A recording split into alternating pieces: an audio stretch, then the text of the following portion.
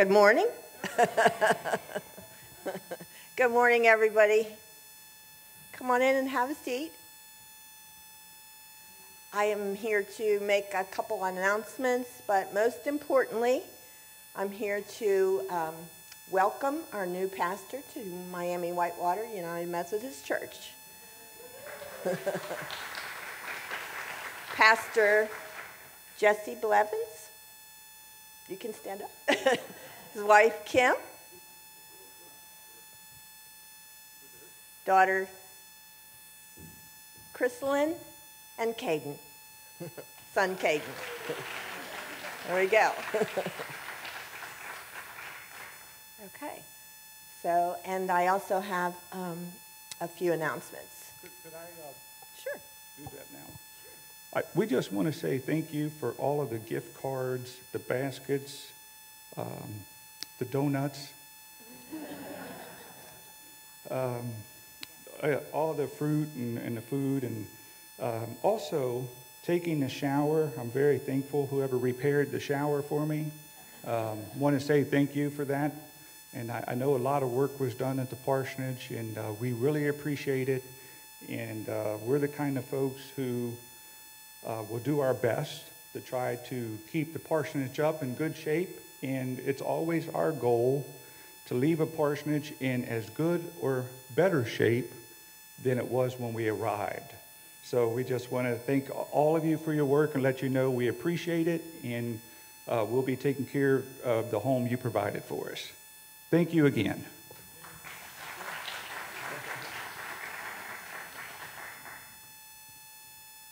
Okay. Just two announcements. Grow to Know.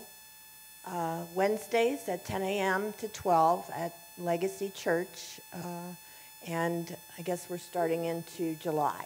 So I understand they're kind of short on volunteers in July. So if you're interested, you can see me after church. You can ask Sue or Rita, Robin. I think they have done it. I have not yet. So I will be volunteering in July. And announcing a Bible study led by Pastor Jesse. Dave Collada. I'm sorry, Dave. Okay. Looks like Tuesday nights, 6:30 to 8. And no cost, beginning July 13th. And that's all I have.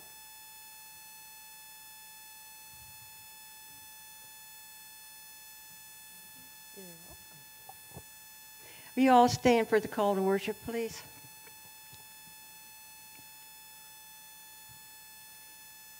To those who creep towards the kingdom,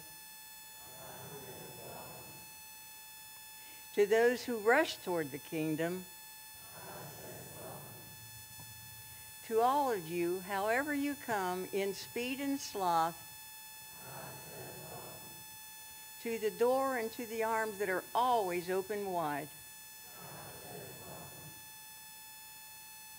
Well, we all can sit. We're going to have a nice video now.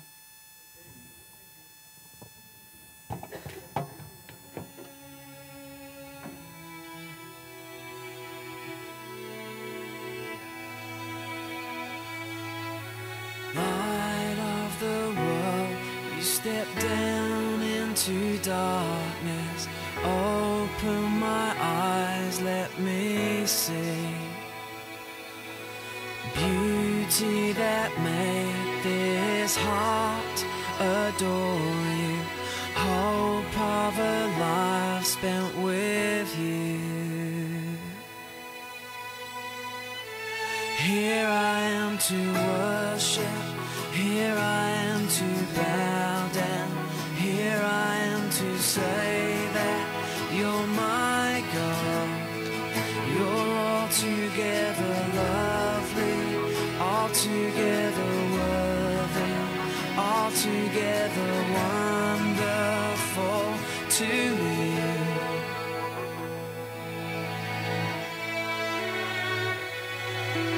King of all days, oh so highly exalted, glorious in heaven above.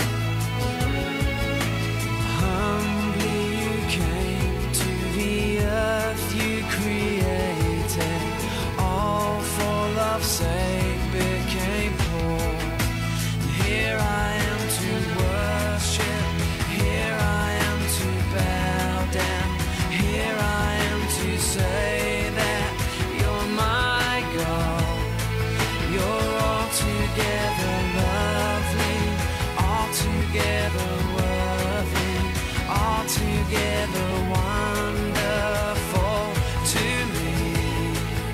And here I am to worship, here I am to bow down, here I am to say that you're my God. You're altogether lovely, altogether worthy, altogether wonderful to me. I'll never know how much it costs to see my sin upon that cross. I'll never know how much it costs to see my sin upon that cross. I'll never know how much it costs to see my sin upon that cross.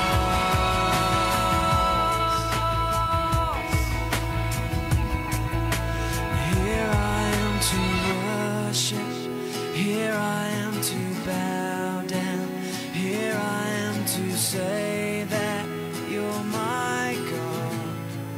You're altogether lovely, altogether worthy, altogether wonderful to me. Here I am to worship, here I am to bow down, here I am to say that you're my God. You're altogether lovely, altogether worthy, altogether wonderful to me. Here I am to worship, here I am to bow down, here I am to say that you're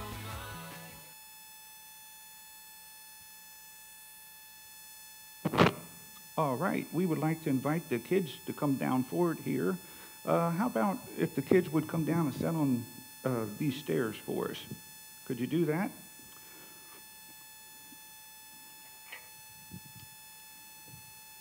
Will you let me come back down, son? All right. Today, our Bible story is about a woman who was very sick. And she was sick for a long time. Maybe one or more of you have been sick, or you have someone in your family or someone you know that's been sick for a long time. This woman had been sick for a long time, and somehow she had heard about Jesus, heard about the miracles Jesus had been doing, and she wanted Jesus to heal her. Jesus, when he walked this earth, healed a lot of people. And she believed that Jesus could heal her too. But there was a problem. One day, Jesus was walking through this woman's town, and there were so many other people around trying to get Jesus' attention that she could not get close enough to Jesus to even touch him. And she was afraid. This sick woman was so afraid that she didn't even try to talk to Jesus.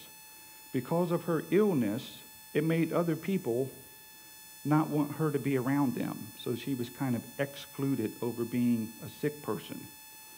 So instead of going up to talk to Jesus, because she thought Jesus was like everyone else, didn't want her around, she just said, I'll just go up and try to touch the hem of his prayer garment.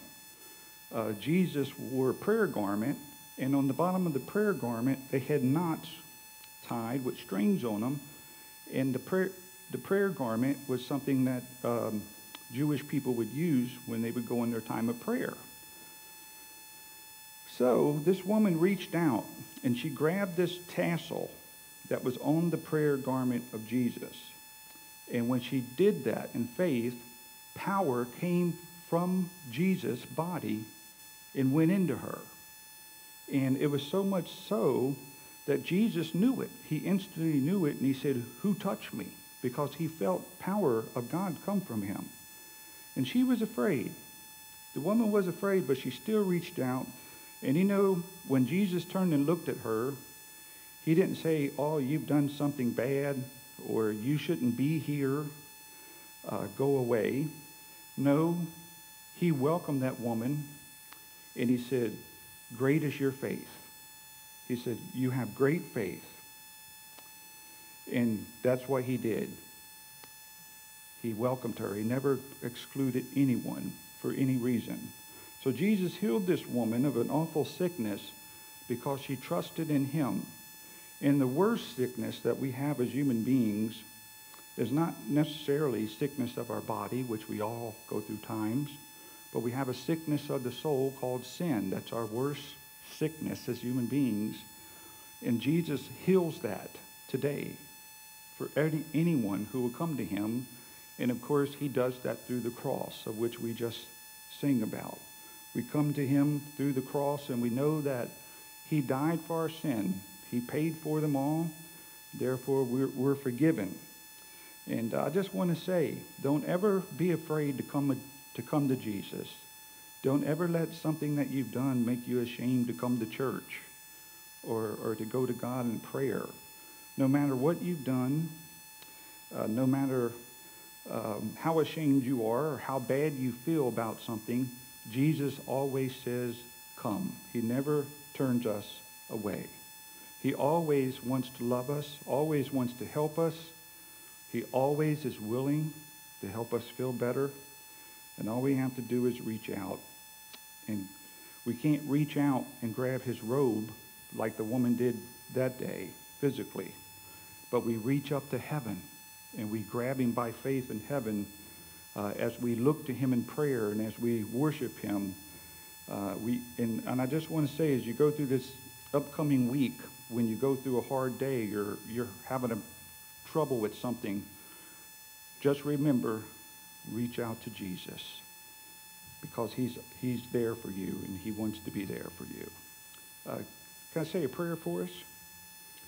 God, we thank you for your love and acceptance. We thank you that you love us as we are, and that you work in our lives continually to help us to become who you would have us to be. We lift up these young people here this morning. We pray may your spirit rest upon their hearts and their lives. We pray may your word be made real to them. And we just ask, God, may you this week draw them closer to you and help them to know your love for them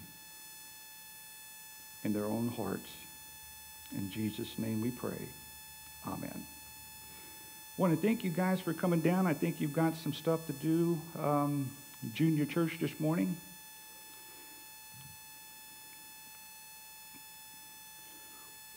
You guys can go to junior church if you want. Say, that's the way to do it. Put us on the spot, Dad. They may have cookies and donuts in there or something. I'm getting in that line and going too.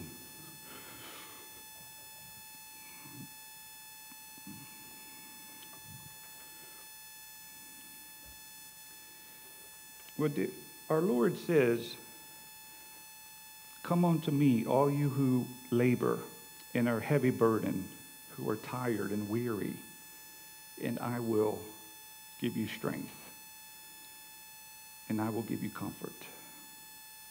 So let's go to him now in assurance of his love and care for us. Heavenly Father, we come into your presence this morning by faith. We ask that you will immerse each one of our hearts into your love. And it's in the presence of your love that we find wholeness and healing. And it's in the presence of your love that we are washed from our sins and set free from the chains of yesterday's sins. It's in the presence of your love that we are able to live for you courageously without fear. Lord Jesus, through the person of your Spirit, we trust that you are here and you are walking among us today. And even though we can't see you with our eyes of our flesh, we look to you with the eyes of our hearts. And we reach out to you by our faith this morning. And we know, Lord, that even as much as we would like to touch you, that you desire even more to reach out and to touch us as your people. Minister to every one of us today. Take away our fears. Grant us encouragement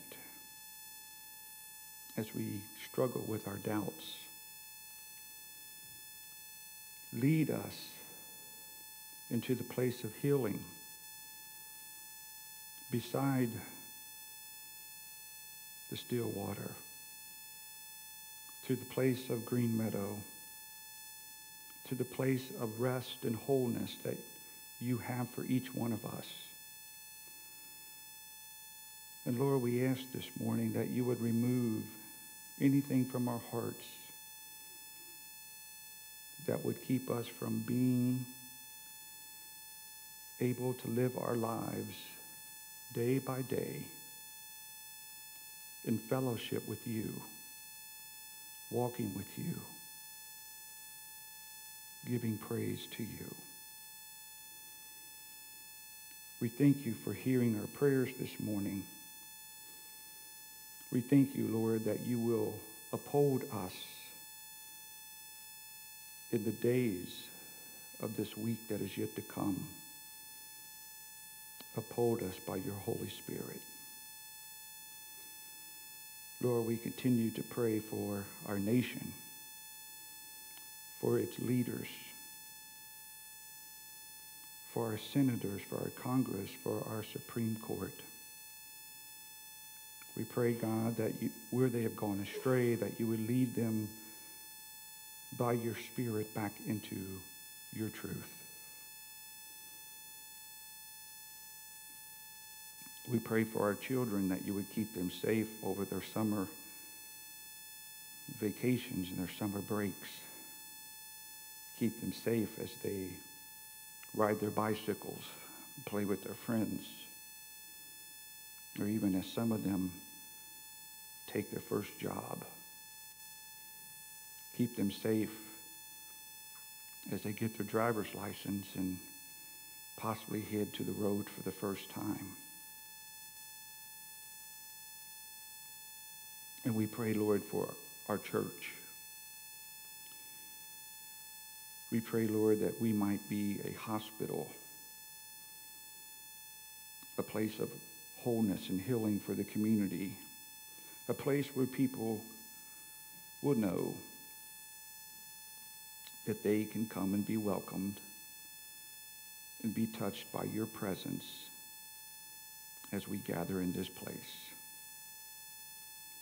We give you all the thanks and the glory, even as we pray to you in the name of our Lord and Savior Jesus Christ, even praying together these words that he taught us.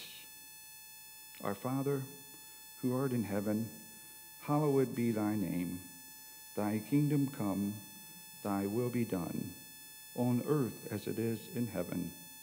Give us this day our daily bread, and forgive us our trespasses, as we forgive those who trespass against us.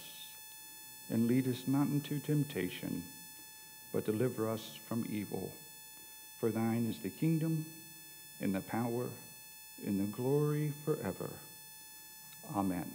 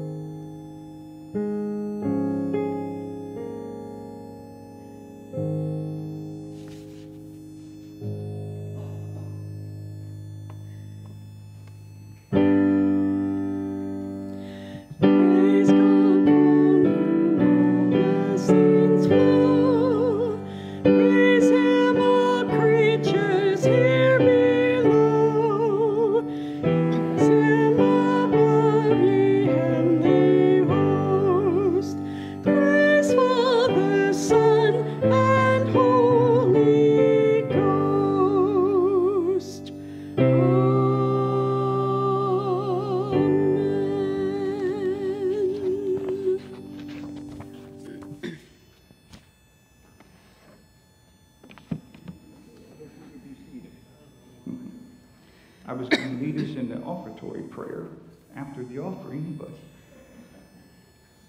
let us pray. Generous and giving God, we thank you for your great faithfulness to us.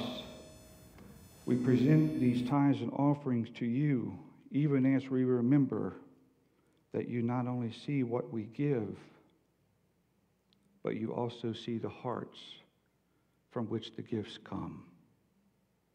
We pray, God, may you bless these gifts.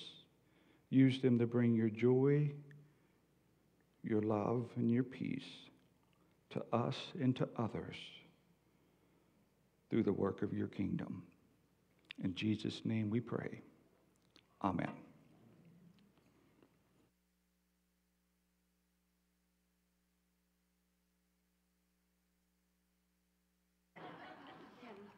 Okay, we're at a hymn. Let's stand and join together, if you would, in hymn number 382.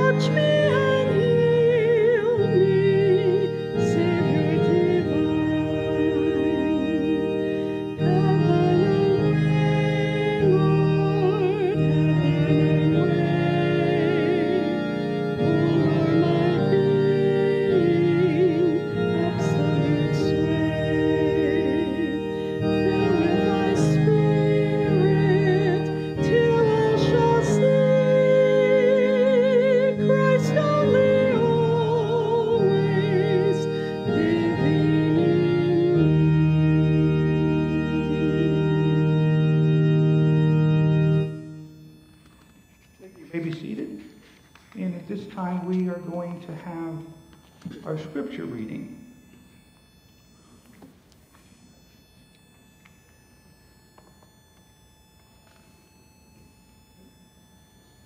Aren't we?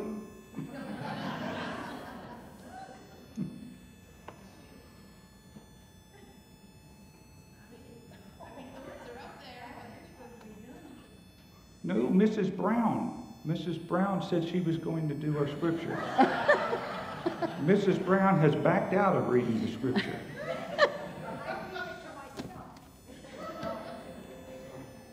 Oh, she had a talk with me this morning about her personal reading of the scripture, and I thought that she was saying she was going to read scripture for the church.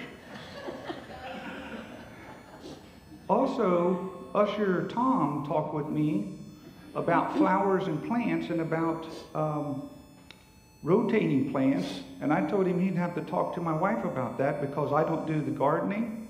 And he said, no, I was talking about you being rotated from where you were, coming here and planting and growing where you are. So maybe Sunday morning I'm not the person to talk to.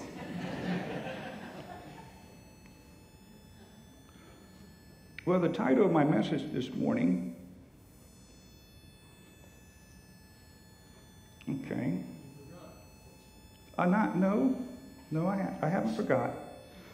Title of my message this morning is The Doctor In. Is the Doctor In. And as we come to this passage of Scripture, we see Jesus coming back from a tour in which he had crossed the Sea of Galilee. And when he had crossed the Sea of Galilee, he stilled a storm that rose up and caused his disciples to say, "Who is this man that even the wind and the waves obey him?" And then when he gets on the other side, which we normally think the grass is greener on the other side, he gets on the other side and he meets a demon-possessed man. And this is Jesus trying to get away for a break, so I'm sure he knows how I feel now. But he goes over there, he meets a demon-possessed man. People get very angry because Jesus messes with their pork production while he's there. Then he leaves that area because they literally asked Jesus to leave when he messed with their pork. And then he gets back in the boat, comes back to Capernaum, and when he gets there, all the same people that he had been teaching before were still waiting on him to come back, and they were wanting his help with various issues. And we're going to look at two people, particularly in our text today, that did receive help from Jesus. One was Jairus. He had a ill daughter, and the second one was a woman with an issue of blood, and that's pretty much all we're told about the woman in our text. But I'm going to read for us now from Mark chapter 5, verses 21 through 43. Now when Jesus had crossed over again by boat to the other side, a great multitude gathered to him, and Jesus was by the sea. And behold, one of the rulers of the synagogue came, Jairus by name, and when he saw Jesus, he fell at his feet and begged Jesus earnestly, saying, "My little daughter lies at the point of death. Come and lay your hands on her, that she may be healed, and she will live." So Jesus went with her, and a great multitude, Jesus went with him. Jesus went with Jairus, and a great multitude followed him and thronged him. Now a certain woman had a flow of blood for 12 years, and had suffered many things from many physicians. The way it phrases that makes me, I'm nervous about doctors. Suffered many things from many physicians. Well, she spent all that she had, and she was no better, but she grew worse. And when she heard about Jesus, she came behind Jesus in the crowd and touched his garment. Immediately, the blood flow was dried up, and she felt in her body that she was healed of the affliction. And Jesus immediately felt in himself, knowing in himself that power had gone out of him, turned around in the crowd and said, "Who touched my clothes?" But his disciples said to him, "Look at the multitudes thronging you, and you're asking, 'Who touched me?'" And Jesus looked around to see her who had done this thing. But the woman, fearing and trembling, knowing what had happened to her, came and fell down before Jesus and told him the whole truth. Sounds like a good place for prayer. Fell down, tell him the truth. And he said to the woman, "Daughter, your faith has made you well. Go in peace and be healed of your affliction." While Jesus was still speaking, some came from the ruler of the synagogue's house who said, "Your daughter is dead. Why trouble the teacher any further?" And as soon as Jesus heard the word that was spoken, he said to the ruler of the synagogue, "Don't be afraid, only believe." And Jesus permitted no one to follow him except Peter, James, and John, the brother of James.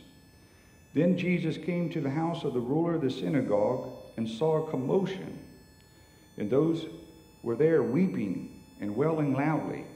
And when Jesus came in, he said to them, "Why make this commotion and this weeping?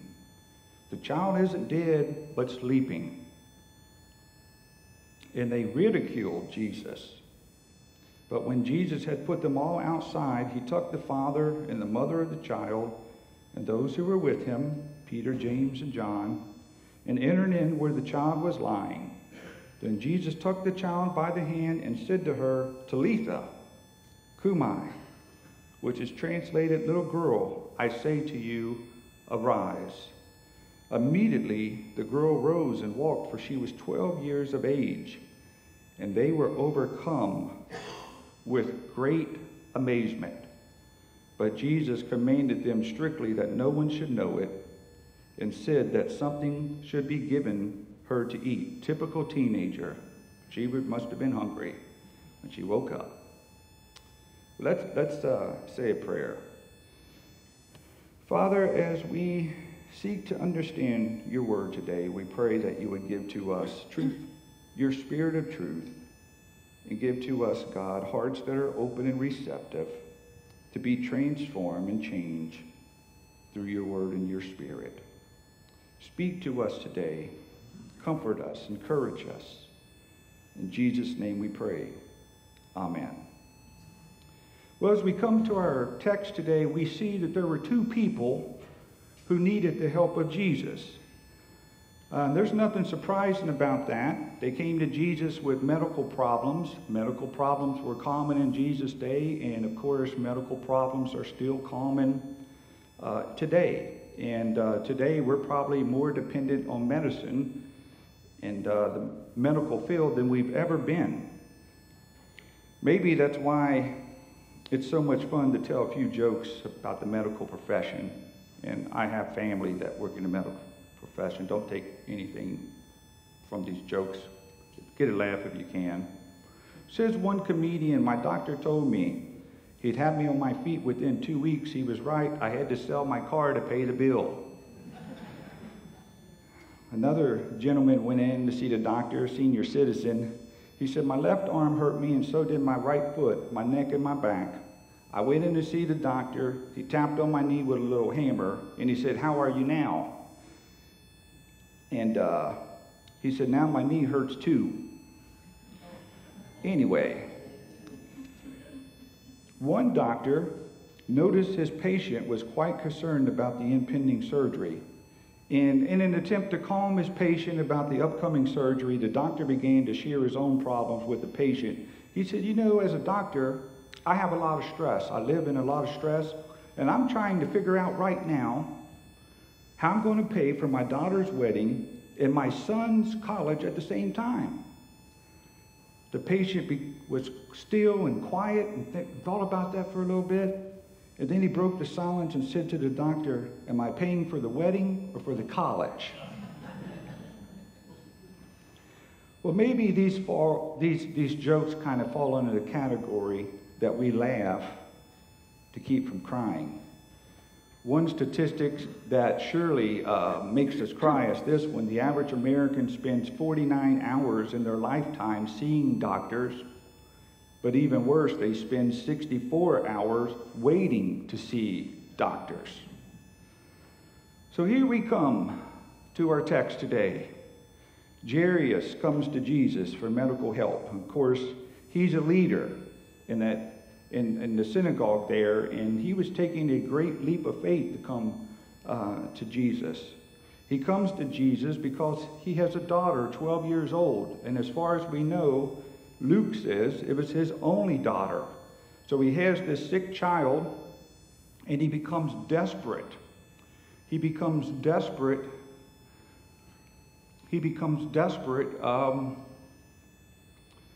for his daughter to be healed. And we're told in the text, he comes, he bows down, and he worships Jesus, falls at his feet and pleads with him. And notice the faith that he has. He says to Jesus, come lay your hands on my daughter, and I know that she'll be healed. And this was a great statement of faith from this man. And anybody who's ever had a sick child knows that you would do anything, spend any amount of money, use any amount of energy, do anything that you could to help that sick child. Well, Jairus had confidence in Jesus. He knew Jesus was like his only chance for his sick child to be made well. And how often do we lose our confidence in Jesus when the problem comes? It seems like we forget all of our past experiences with him, all the past prayers that he's heard, and all the things that he's done for us.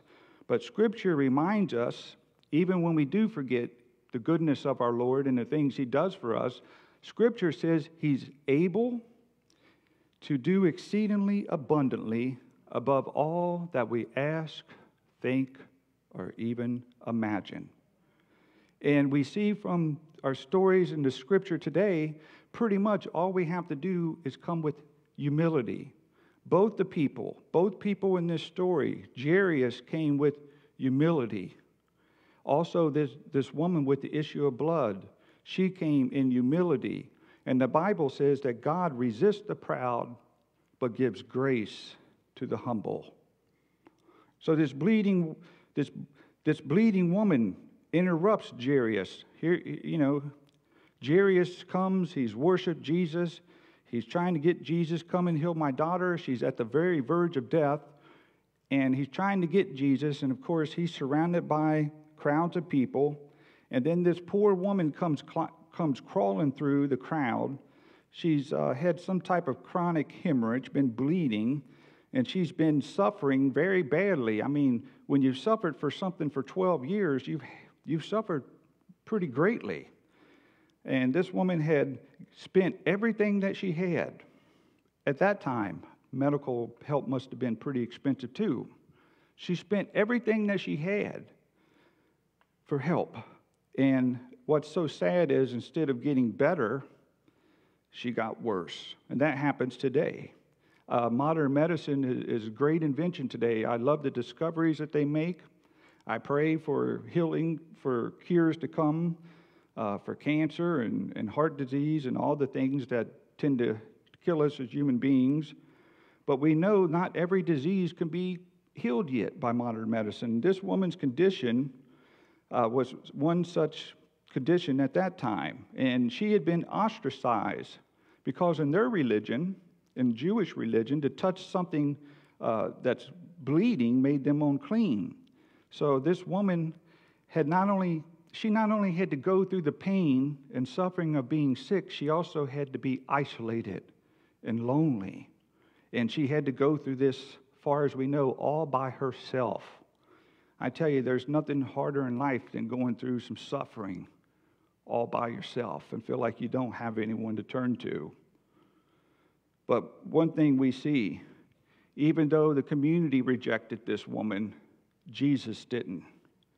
Jesus never rejected her, and I think that's encouraging for all of us, that even when everyone else rejected this woman and said she's unclean, she's not worthy to be around us, Jesus still let her come. You might consider yourself unclean for some of the things you've done in your life or some of the sins you've committed, but by grace, God sees us not as we are, but as who we can be. The woman said within herself, and this is faith. This is faith, to meditate on Scripture in your mind, to get a Scripture and think about it all day, think about it all week. She says, if I could just touch, that's faith, if I could just touch. She's saying this in her mind. She's believing it. If I could just touch his clothes, I'll be healed. That's faith. Immediately, it says, after she touched his cloak, her prayers granted, her bleeding stops. And at that point, Mark says, not only did the woman feel that she was healed instantly, but Jesus also felt at that moment that something had come forth from him, from his divine being, and brought healing to this woman. The society calls this woman unworthy, but notice Jesus called her daughter. Society said she's unworthy. We don't want you around. Jesus said, great is your faith, my daughter. Immediately he adopts her as his own. Daughter, your faith has healed you. And then he says to her, Go in peace. Imagine how Jairus feels, though. This woman gets her miracle,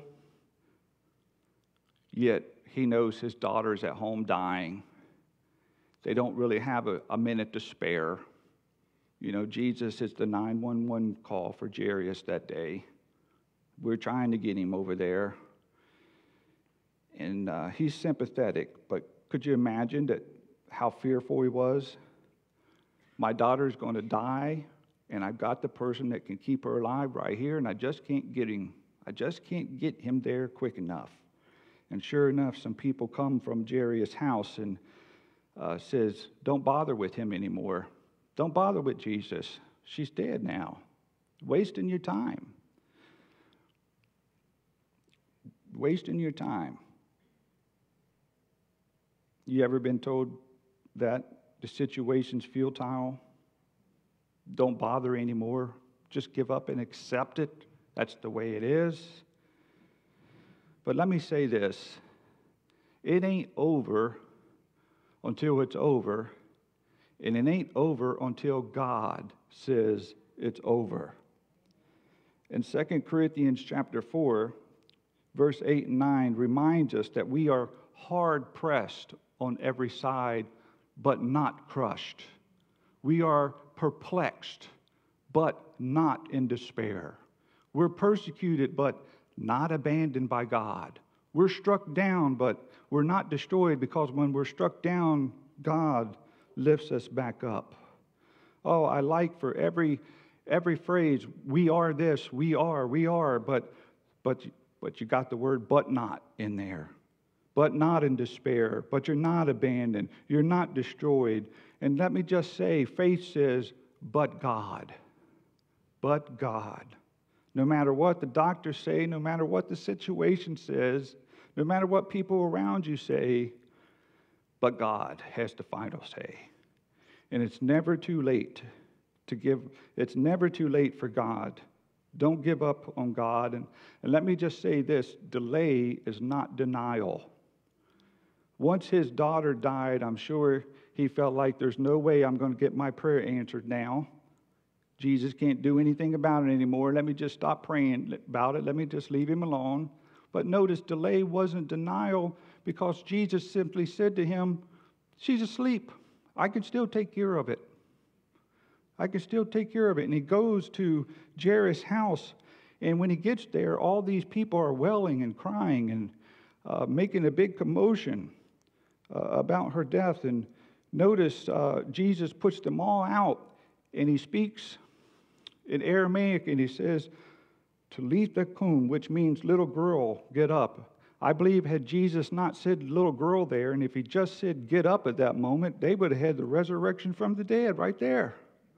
Everybody would have got up from their graveyards. Here we're given a little bit of picture of the resurrection, but Jesus said, little girl, get up. Just like when he raised Lazarus from the dead, if he had not said the name Lazarus, but if he simply said, come forth, there would have been all these people coming out. Resurrection. And notice the text tells us when these people saw it, they were out of their mind with amazement. They didn't know what to think about it. Has God ever done something in your life that just is out of your mind? You can't explain it. Just blows you away. Somebody get healed. Somebody's life get turned around such dramatic way. There's no explanation but God. So these two stories are different, and they have two different kinds of people. Jairus, he's a man on the upper crust of society. This woman, she's in the lower crust of society. She's been out of work. She's been sick for 12 years. She doesn't have family. She's all alone. Jairus, he's wealthy. He has servants at his house. He's on the very top of the pile, so to speak. And this woman is on the very bottom. But notice, Jesus is for you no matter where you are. Well-educated or not well-educated. But there are two things, despite how different these two people were, that unite them. One is they were united by their need. They both had a need for Jesus. And second, they were united in their faith They both had faith in Jesus. So what can we take away? What can we take away from our text? First of all, we see God is no respecter of persons. Doesn't make a difference if you're a top dog or an underdog. You're important to the Lord.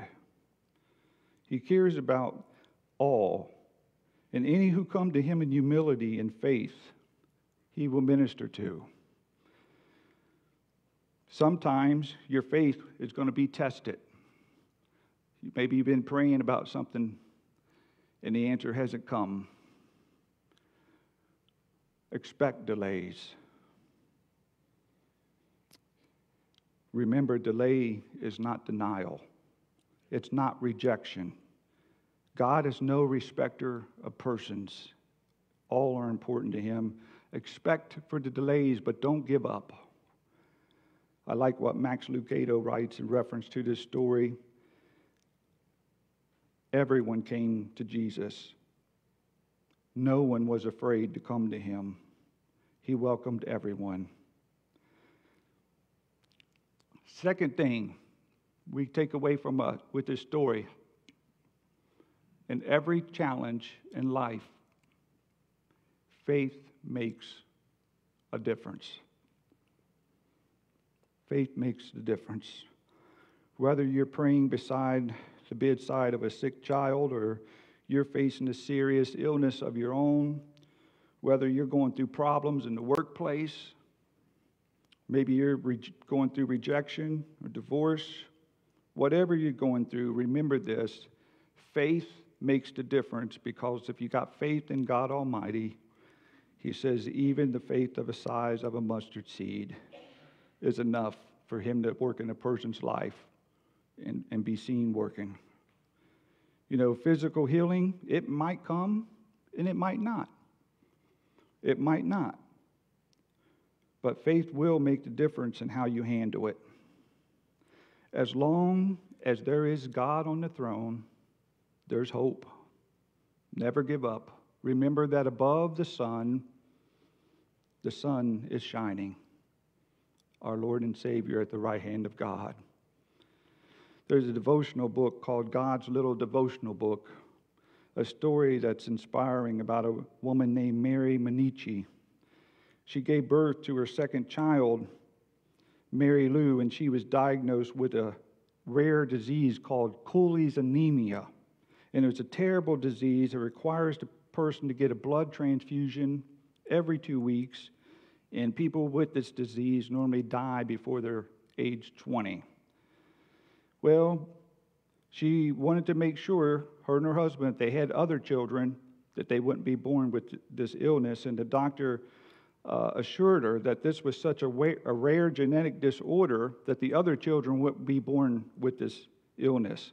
So she gave birth to a son. And despite what the doctor said, her son was born with the same disease, Cooley's anemia. One day, she walked into her child's room and she found her child, who's supposed to be dead by the age of 20, making a pin to sell at a craft show. And she told her mother, "I'm going to make and sell these so I can earn money to go to college." Didn't she know she'd probably not live long enough to go to college? Then a teacher called her mother and spoke about what Rose Marie had written in school as the one thing she was most thankful for in her life. She had written she was thankful for good health. Can you imagine that? She's living with a fatal disease, and she said she was thankful to God for giving her good health. Well, Mary Manichi ended up having 3 children. They were all born with this rare disease. George grew up to become a geologist. Mary Lou went on to earn a place on the honor roll and play the piano. Her children went on, despite the odds, and lived their lives. Manichi finally concluded, if they love life so much, am I to love life less. Let me say it again. Don't give up. Your life might be hard, but you're not defeated as long as you don't give up. God's no respecter of persons, and God cares for our every need. And remember, in every endeavor in your life, faith will and does make a difference. As long as there is God, there is hope. Don't give up. Don't lose hope. Let us pray. Father, we need your presence in our lives. We need your ministering love to be granted to each one of us. We thank you, Lord, for your promises that assure us that when we come to you with humility, that you hear our prayers and you look upon us and notice our needs. And I just pray, Lord, today that you'll minister to us, reach out to us with your healing presence. Minister to those who are struggling with illness and live in pain every day.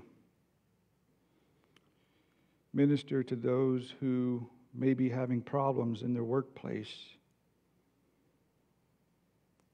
Minister to those who may be going through relational problems with their spouse or their children or family.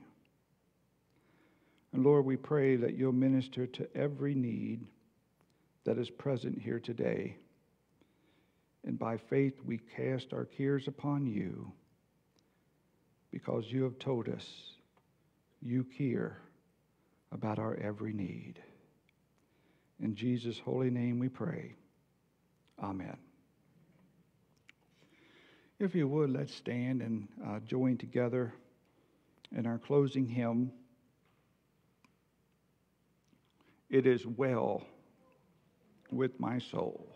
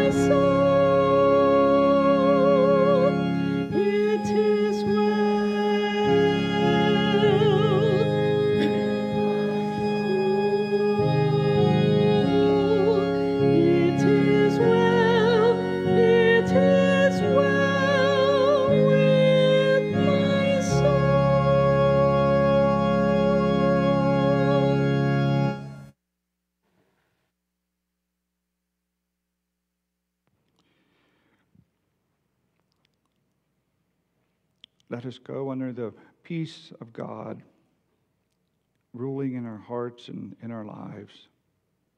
Now may the love of God our Father, the peace of Jesus Christ, our Lord and Savior, and the fellowship and presence of God's Holy Spirit be with you now and forevermore.